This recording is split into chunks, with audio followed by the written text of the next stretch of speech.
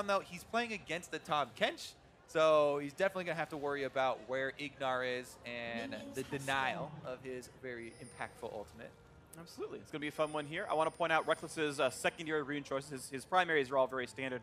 Rekkles went Domination secondary for the when you jump, you gain bonus lethality, which is a sudden impact, and also eyeball collection to get a bunch of bonus AD. So he's going for a pretty all-in heavy sort of rune page.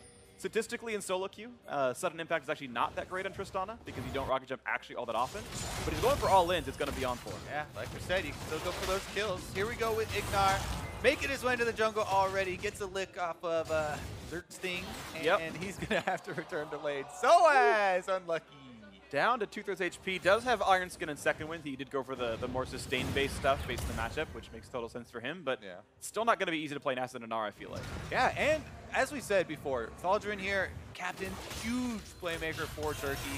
This is definitely a guy that should be talked up. And he got his hands on the Gnar. He's got a good early trade onto sOAZ. And meanwhile, on bottom lane, yeah, they're okay. He got the stun off. Of course, there's no chomp just yet until these 3 minions die right here. But once it happens, Zergsting's got to give some more respect over to IgNar.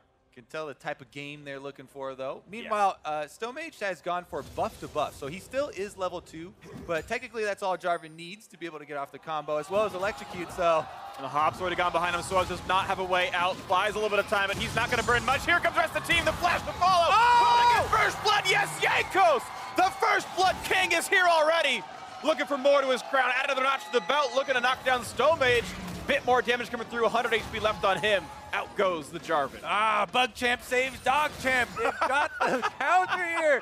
Jankos comes in. Not only that, but Jankos did the 3-camp blue side clear. So after the bad trade from sOAZ, or even probably before it, they were already thinking around this, vulnerable Nasus here up on the top side. So really do like the choice here from Jankos to hang around. He's being very efficient, killing a camp while being in range for this counter game. If you watch the minimap, he takes the blast cone, jumps over, immediately gets in to flash on Thaldrin before he's able to generate enough for the transformation. He had one more, either auto attack or Q or something to get off before the IgNar would have transformed. But Jankos is able to kill him off before that does come through, and they almost even took down Stomaged after. Yeah, and I really got to give props to Jankos. You saw him kite his Gromp up. This is before they ever saw Jarvan. He's cutting the Gromp up the top side towards the blast cone. He's waiting for the counter gank, thinking it's gonna come in. Exactly. That's why we talked about the forethought put into it and the planning here. Jungling is so much about that. And now after that gank, you have to think about how does the jungling actually affect the lane matchup? Because Nasus, this is going to be probably a couple extra points here from sOAZ into the E. He does have Airy himself. You can clear the waves very easily with it, but you can also get good harassment down. And now that he has gotten some extra breathing room here and a little bit of extra time up on this Nasus, we'll see him scale a lot more comfortably into the late game. The case right now, Jankos going to take away some of this Gromp gold from his opponent. Was able to see, Stomaged had 8 CS and the 2 buffs. He knew what camps were taken and runs away to take away the bottom jungle. Sweeps out. I don't know if he actually saw Zergsting, but certainly Kha'Zix doesn't know, but jumps over the wall and stays safe for himself. So Jankos just fine and has a little bit of camps left in the bottom jungle to clear if he wants to. Level 4 to level 3, and Stomaged actually going to go for round 2 towards the top side, but with sOAZ under the turret, not an easy dive. But might just look to scout out the jungle. Yeah, there's not much he can do offensively, so it's much more of a getting control here for Thaldrin to allow this Gnar to continue to try and pressure. Mini form, very annoying for sOAZ to deal with at the moment, but sOAZ should be able to last hit there under the turret. As he said, getting a couple more points in the team now. Ooh, early smite! Jankos steals it away! An early smite from Stomaged gives that one an option. Has the flag and drag out, but got nothing for the counter jungle. This is such a bad spot for Stomaged. He is level 3, no mana. He'd be stunned. No flash. Good juke. Oh, if PoE had held onto that E a little bit longer and made him commit to going upwards, that might have been a kill for Jankos to chase through. But either way, Stomaged just nothing much to farm, and he's down 2 levels. This brings up another really cool topic about the preseason, though. People were complaining so much about jungle catch-up experience that it was heavily nerfed. Now, not only is it less experience, but it's also only on the big monsters. So Stomaged is level 3, and Jankos has already been counter jungling. Level 5 Kha'Zix plus vision in his jungle. It's absolutely insane how big this lead is. Thaldrin's Gnar, he's going to be able to stun sOAZ, who kites it back. Now the damage outputs here, and PoE secures the kill for the top lane. Thank you very much. I did all the work. Thanks for the kill. Yeah, that feels good for PowerOfEvil. I guess Jankos was like, fine, whatever. I'm already pretty fed. I have a giant lead. And they're all going to continue to pressure here, but this is a breath of fresh air for Stomaged because, as he said, he was completely counter jungle. There's vision all over, and now he gets to slide in. Yeah, it's bad for him. His top laner died, but he gets to soak up some lane minions, at least. Well, up to level 4, he's keeping up in this game. Just a very little bit here. Frozen kills a control ward. And he's got some CS, but peeking down a kill means PoE's doing better in this lane. PowerOfEvil's not only forced Stomaged out of his own jungle once, but got that kill top lane. So it looks pretty good for this Comet Xerath. Nice little pillar blocks off Rekkles, but Rocket jumps away down to 1/3 HP. Really going to have to keep track now. What is Jankos going to be able to do with this lead? Because it is absolutely massive.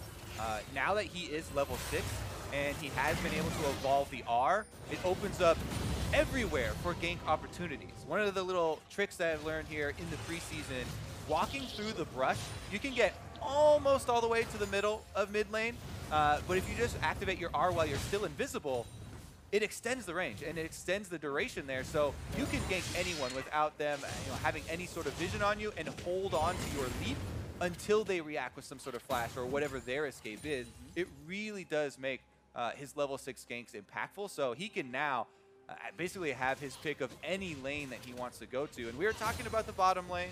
They wanted to get into it. Rekkles even took the sudden impact rune to try and have some all-ins on Tristana, so maybe he shows that area a little bit of love. Sure, might happen here for himself. PowerOfEvil does not have the kills yet, but he went for free boots. We'll get them a little bit. That'll be fun for him. His runes, he's got the biscuits as well. Jankos still looking for something to do in this topside jungle. Zergsting, I believe might have seen him with that ward, but gonna come kite back around, puts the ward down for the blue buff. Now something in a 1v2. Chomps the blast cone, gets away, but now the blue buff gonna be attacked by Jankos. And the ward sees where Jarvan is coming from. So it's a bit of a race against how this guy can join. And open up for Zeitnot, wants to get his team back in. That's blue buff resets. Ooh, wow! 0-4, they dodge it all away, but at least gets the blues saved so far for Stomaged. Oh man, that is not the way you want to start out a skirmish, but here comes 4 members to tackle this blue buff. Can they take him down? It's in fog of war, they're gonna get it. The Q goes over to Frozen, thank you very much. Blue for him. All right, so hey, even though you missed the Jhin shots that did make Europe run away, I can't complain too badly about this one. 1,200 gold difference game though. And there's still a lot of wounds to lick right here as the bot lane is going to be the place to be attacked. Here comes the next bit of assassination.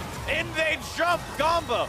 Got to get one already, looking for number 2. Zergsting gonna run out of health, down he goes. Jankos making the Turkish scoreline 0-for-4 and the kills as well.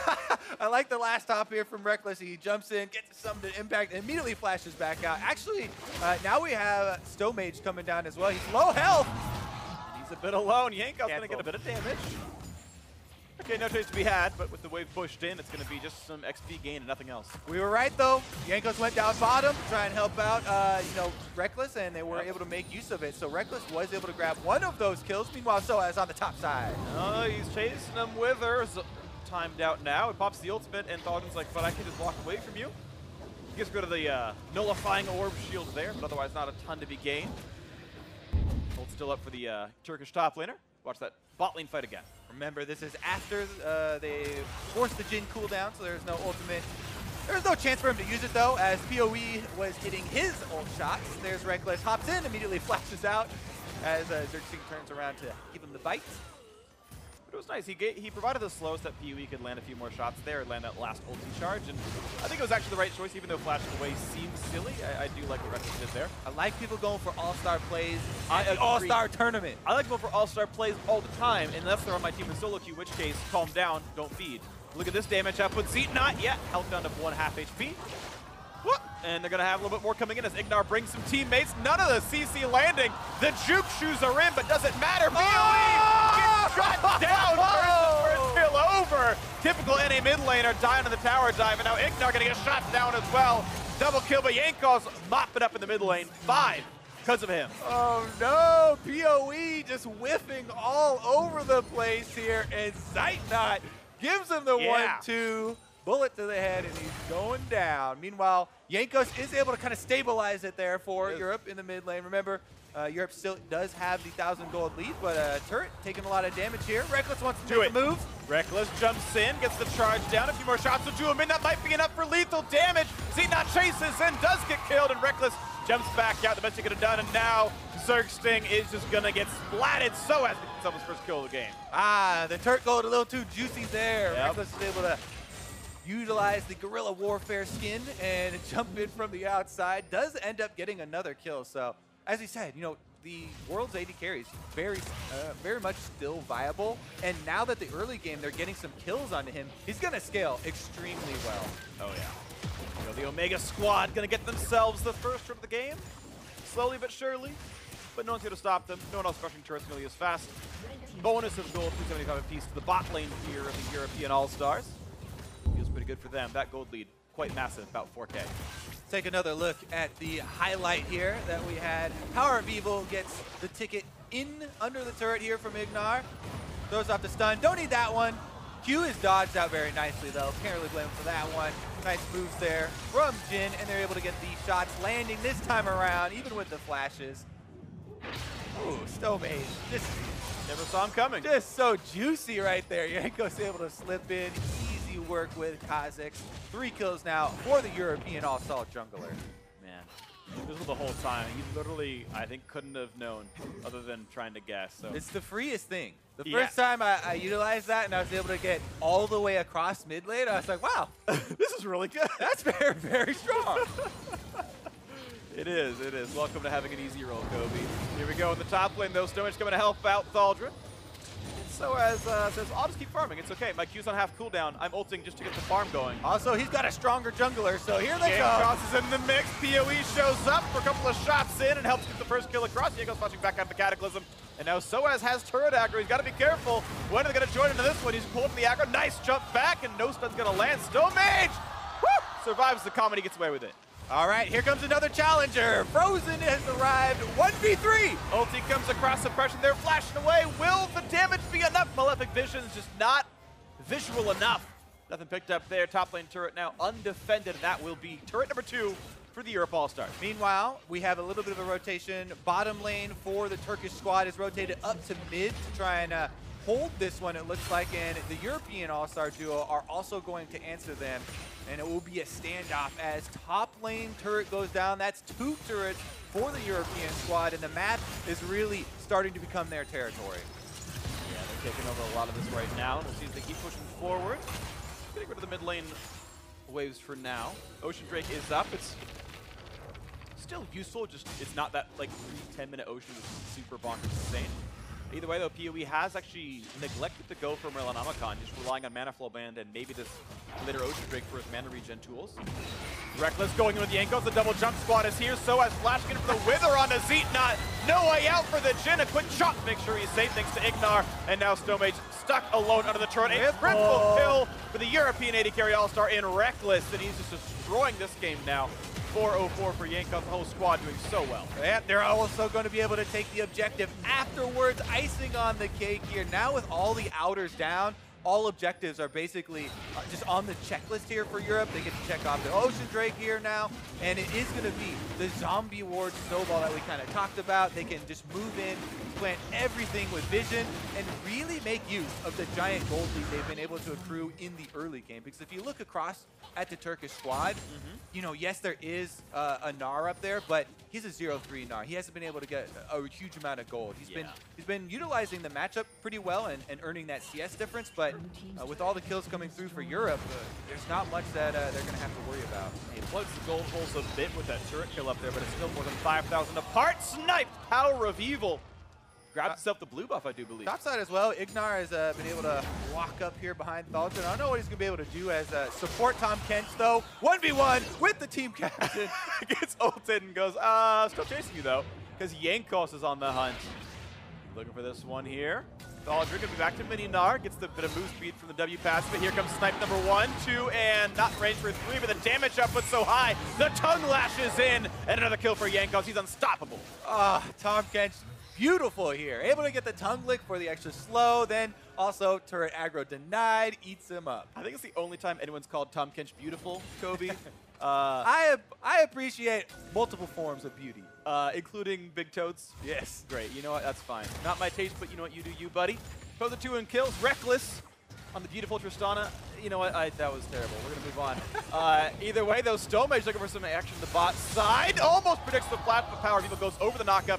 Either way, though, with Demolish up here getting some damage, they're not gonna stay for it. All right, Turkey looking to get some ground back for themselves. As you said earlier, Thaldrin was able to get the top turret before they chased him all the way back down and were able to get the kill. So they did get some gold back for themselves, but it's going to be difficult to mount the comeback this time around. Here you go. sOAZ with the dive, able to get his ult off after action. Didn't even need it. It was the Tahm Kench. Once again, he's the real star. He is the real star. Absolutely. Beautiful champion, doing well for himself. And now, Rift Herald also going down. Jankos going to grab that. Yes, he will. We'll see what the next target is going to be. 3-1 in turrets, 12-2 in kills. Europe definitely bouncing back quite nicely from their loss yesterday. And looking to maybe wind this one down when they get the chance to. Still only 17 minutes in. Got quite a bit of League of Legends to go. But waiting for the next objective here. sOAZ looking towards the bottom side. He was about to square off against Thaldrin. Both of them have left the lane for now, though. You can see how afraid Zeitnot is of what could be around you. Tahm sniping from far away, trying to get the wave clear.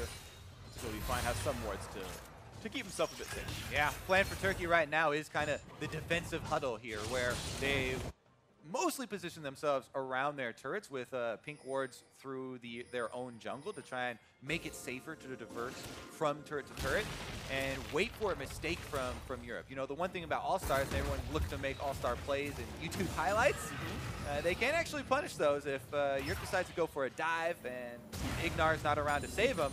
And then Turkey might be able to turn something around. As we've been talking about, though, you're pretty comfortable in their situation. Yep. Looking pretty good for themselves. I want to point out Jankos not quite going for the full hardcore build that we had seen out of Karsa yesterday. Has gone for Green Smite and also getting himself towards the Fade. So not quite as hardcore, but looking for more Zergsting. Goodbye, deleted already. Turned back to an egg, and now over the wall. Stomaged has a flash out for this one. Couple snipes from Zeitnot, and it does not seem to matter. A couple of nice jukes away, got rid of some of PoE shots.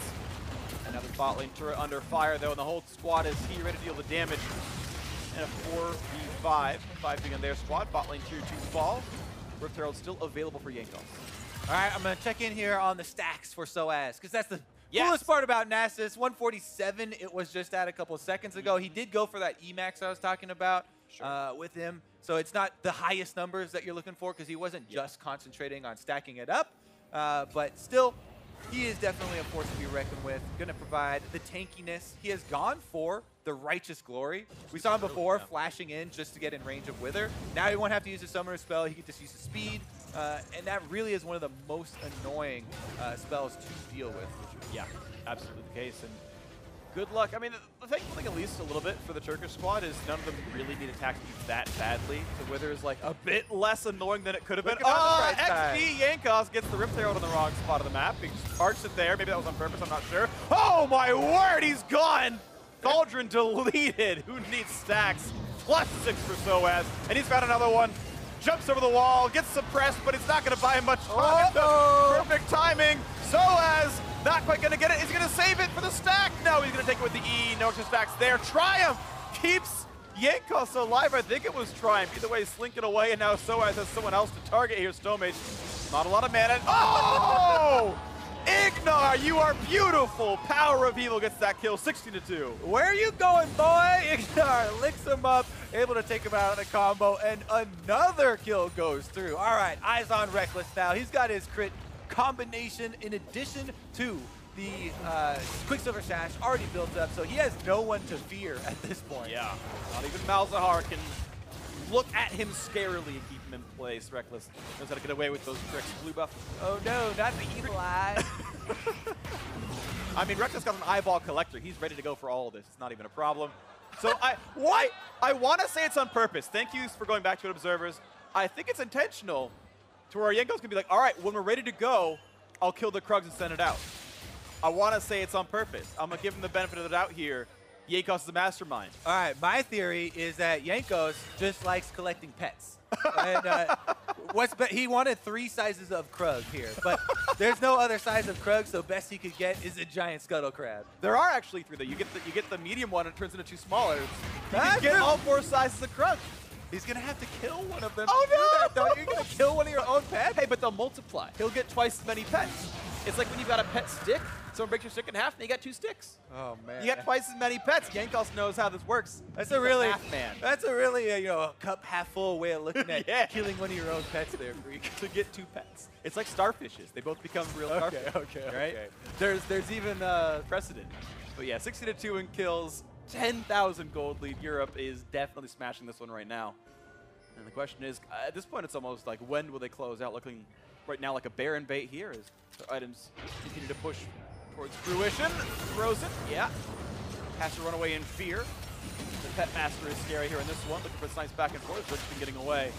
And sadly, I mean, especially with Lucidity Boots, he's just not that tanky and can't really withstand his front line at all. A little more damage towards Zeitnot, and Turkey forced away from their side of the map. Yeah, this is the problem here. They're dealing with just a one-man artillery situation with PowerOfEvil. He's not even super fed on Xerath in the mid lane, but you know they're all so far behind they have no defenses that they're not able to deal with. Let's see if sOAZ is gonna let Nope. let Shelly out. Nope. Shelly remains in the cage. All right. Oh! Dodges away nicely. Zeitnot! Dodge just as many as needed, stays alive, walks away cleanly. I feel like we need to start a petition online or something. European fans get out there and convince Jankos to let Shelly free. Hashtag free Shelly 1, I think, would be the tag we'd all use. And let's see, mid lane about to be under fire, you have to imagine. The waves are gone. sOAZ! Hey, sOAZ lets her out! Now, how will they use this? What's the important strategy here, Phreak? They're pushing on the bottom side. They're going to create pressure, draw them away from the Baron. Exactly! They're saving it for Baron. sOAZ here to add some stacks to split push alongside Jankos' pet. It's beautiful. 23 minutes of work have been put into this strategy. The timing, impeccable here. Jankos on the backside of the Baron, and they're trying to bait in Zergsting. They've got him! Oh, he's doing so much damage. Zergsting feels the sting as he walks away from the claws of justice that Jankos.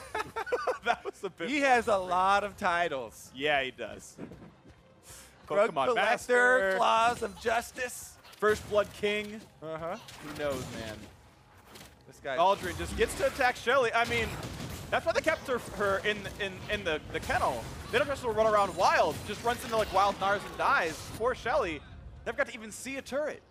Yeah, turns out Jankos was a better pet owner than sOAZ. Yeah. sOAZ very unreliable here. I trust you to watch my cat. What did you do? Well, here we go for an engage. And the pillar is up, but does it matter? Snipe 1, snipe 2, 3, and 4 coming in. Stomaged again cannot get out. IgNar finds the catch. Rekkles now godlike, got the kill credit for this one. But all the work was done by the support there. And now back towards Baron. They might look with the jungle death. There's no smite to be worried about. Okay, Zeitnot, and it's going to be IgNar blocking the shots. Rekkles completely safe here, and IgNar, it barely even tickles Tahm Kench, and then they go, and not much of a chance to stop this Baron attempt at all. Yeah, Tahm Kench is one of those guys, you can tickle him, he just never lasts. Oh, PowerOfEvil lands a pretty big stun here, but they're going to just take up the Baron and go for the reset. Easy, easy, and clean. Nicely done to Europe so far. Only giving them 2 deaths and a single turret on a split push. Otherwise, they have been really in control of this game. Kind of doing it by the book, right? Making sure they're getting the leads, setting up the vision. They had one good teammate where they killed the jungler, and that was enough for Baron. All right, Baron empowered. Trinity Force built here on sOAZ. We're pushing away the Nasus Dream. Gonna get the recall off. He does have teleport, so he'll just get right back out onto the field. You want to get those 2 points of pressure, as always, with your team. Don't want to let the other end of the claw hanging here.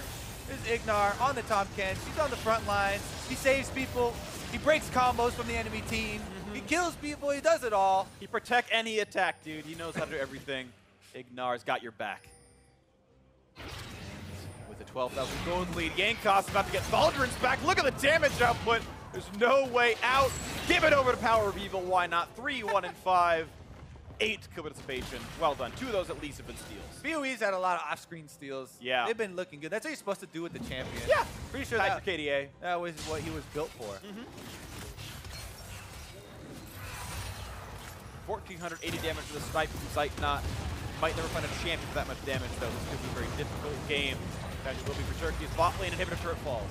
Rekkles still has yet to die in this game, by the way. He's got the most kills on his team, fully equipped to jump in there. We're looking for those aggressive rocket jumps. See, he's still got IgNar around to keep him safe. He goes a little bit too crazy. Lands a lightning crit. Feels pretty good about that one.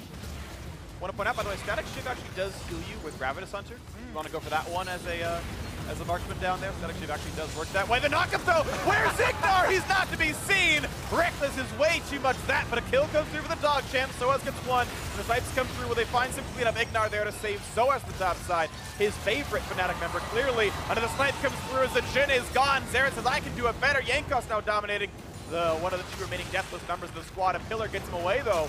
The chase is back in the leap forward. Frozen forced to kite away, but PowerOfEvil able to rampage with his fourth. And here comes the attacks. The flash forward. They need a bigger boat. They've got this kill picked up. Jankos getting himself the ace as now the Nexus is open with the turrets. Nice shots from PoE here on this Xerath. Impeccable timing, and they're going to be able to take this one. All right, first game of the day. Gonna go to Europe here as they wait to find champions to kill, to pad their stats, make them look as good as they possibly can. Take it! Get in there! Couple of fancy footwork moves right there, but Nexus will fall. Europe gonna win the first game and improve to 1-1, sitting up their showdown with LMS later today. European All-Stars said they learned a lot from yesterday from their loss, and they're taking a lot of it out here today already on the Turkish squad. This is interesting because it does set them up. I mean, we now basically have Europe, LMS, and Korea all viable options for getting out of this group. So this group, very exciting as far as who is actually going to be able to exit at the end here. Yeah, Korea at 1-1. Their last remaining opponent would be Turkey here on your screen. European LCS 1-1 as well, and they will have to face LMS, who, against many people's considerations, did take down Korea themselves. Yeah, so 2-0 yesterday. Yeah, so strong. Which means a good chance of a three-way tie at 2-1, which means shootouts. 1v1 Howling Abyss for tie breaks. That's going to be exciting stuff, and we'll see who comes through at the top of this group at the end of it all. Going to be exciting, but it does mean that the Turkish squad now down at 0-2 do not have a way of advancing into the groups or out of the group stage, but they can still put some impressive performances in. They will still face Korea later today and show one last time what they're all made of. Everyone go full, every man for himself mode. Yep. It's all Full about YOLO. creating those highlights, see what they can pull off later in the tournament. Some interesting picks, definitely can gain you some notoriety. Oh, sure. Already.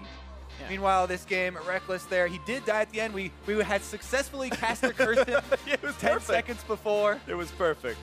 You've done very well for yourself on that one. Yeah, he hasn't died, and he inted. All right, Rekkles, unlucky there, but Come on, man. He had a great game. He had a great kills game. to that. He had a great game. He absolutely did. I think Jankos had the best game of all of them. He was absolutely incredible there. The top lane gank worked out.